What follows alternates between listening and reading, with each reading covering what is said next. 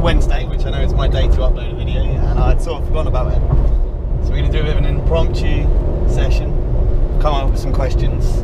Tom's going to help, he's going to interview me. So currently I'm in Italy. We're driving from down south in Bari up to the north in Milan, but we've stopped off in a local village where Tom's family live. I can't pronounce it. Castelbrignano. That's the one. And we're now on our way to San Marino for a couple of days. Live up life with the rich and famous that live there. What drew you to international teaching? So international teaching, why would I want to go? I tried to get a job in Devon, down in Plymouth, where I'd done my teacher training, and it became very difficult. It was ridiculous. In Plymouth itself, we had one of the head teachers come in at one point and say that he had 90 people apply for one teaching job. So I knew at that point it was going to be very difficult to get a job. I applied for 6-7 jobs, had about 6 interviews, and never got the job, all down to experience. So then I thought, if I'm going to have to move, why move in England? It's expensive. So I went and went onto the wonderful TES website, and they have loads of international jobs. I applied for about 5. I had loads of the schools get back to me. I had the choice of Kiev or Egypt, and I chose Kiev, and it was really great fun. So why did you choose the places and the school that you went to? So Kiev, it's capital city, so I thought that would be more interesting. It's good to stay in the capital cities.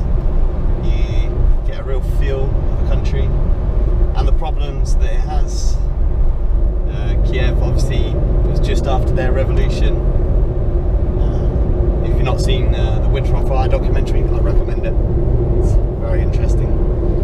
And it was very interesting to see in Kiev actually how patriotic they all were. And you get told off for speaking Russian, not Ukrainian. Where would you consider going? I've never really had many thoughts of where to go. Originally I thought I'd stay somewhere in Europe because it's close to family, and they'll be happy that they can come see me and I can go home. The second school, I'm going to Venezuela. I really wanted to go to South America. I mean, who wouldn't? And is there anywhere you wouldn't go? Anywhere I wouldn't go? There are a few places. The Middle East. But yeah, I feel that it wouldn't be very good. And I want to settle down, I want to meet someone. And I don't feel a country like that is ever going to give me the opportunity right now to meet someone and settle down. What are the pros of being an international teacher? Pros? I'd have to say I was quite impressed with the ability to do professional development. In my last school I had a budget, and I could use that to do whatever I wanted. So I managed to do a couple of courses, which is the main thing that you need to be able to do when you're teaching, is learn and develop. And I know my next school, they've said that whatever CPD I want to do, they will help fund it and pay for it and help me find something to do. So I think that's vitally important. Other pros, you get to meet so many amazing people from all over the world, and it just gives you so many more links around the world. I now know people from Canada, America, Australia, New Zealand that I would never have met working in the UK. Same question, but what are the cons? Cons, you are away from your family, home comforts. Like me. Like Tom, best mate. Don't get to see him very much anymore. Don't get to go down the pub, have a few pints and a chat. The occasional Skype conversation. Definitely think one of the cons would be that you had some pretty nice beer in Kiev. One of the cons. One of the pros. There was lots of nice beer in Kiev. I have to see what Venezuela's like. What do you think are some of the differences and similarities of international teaching? Similarities, obviously, I've been in a British school and I'm going to a British school. Both of them loosely following, well, my next school is following quite heavily the British curriculum and the structure of teaching,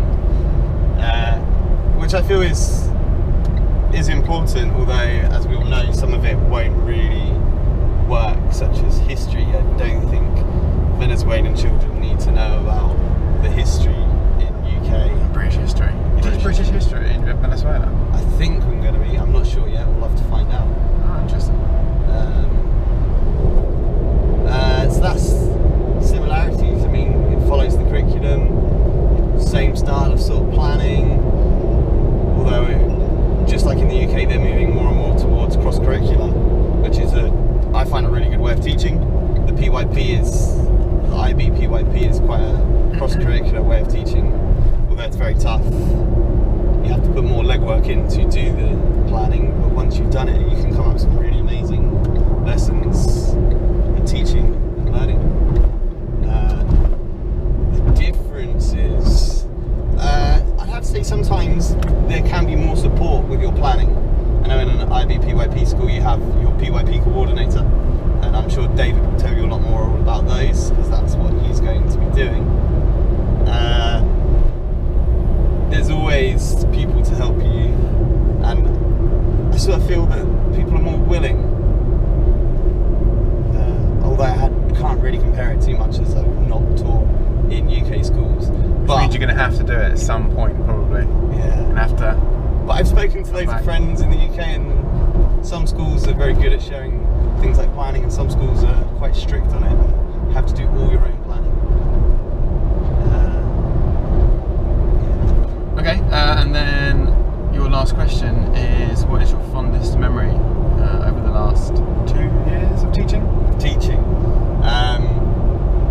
I'd have to say one of the toughest topics that I've had is we've had a maps topic for the past 2 years in year 1. It changed this year slightly, but the idea was learning all about towns and cities and the use of maps, and it was so hard and tough, but our final project was to create a city, and the children just got on really on board, and you could just see that they're learning and what they had understood and taken on board, the different forms of transport that before, at the beginning of the topic, they'd be like, they didn't even think about metros. A lot of these kids obviously don't use the metro very often, if at all, so it just doesn't come into their mind. Without teaching them that, yeah, actually people do use the metro and it is an important part of the city, they would never have thought about it and put it in their own city. Loads of other fondest memories, you know, just seeing children that don't speak English at the beginning of the year, especially in year 1, come with no English whatsoever. I had a boy this year, and his English, he'd never been in school, and he just didn't want to be there at the beginning of the year. By the end of the year, I could have a basic conversation with him, and he wanted to come to school, and that's the best thing, when you have children in your class that just want to come to school. Alright, I think that'll be it. Thank you very much. Tune in. Hopefully next week I'll upload a video of some of the things I've been up to. If not, it'll probably be another video like this. Peace out.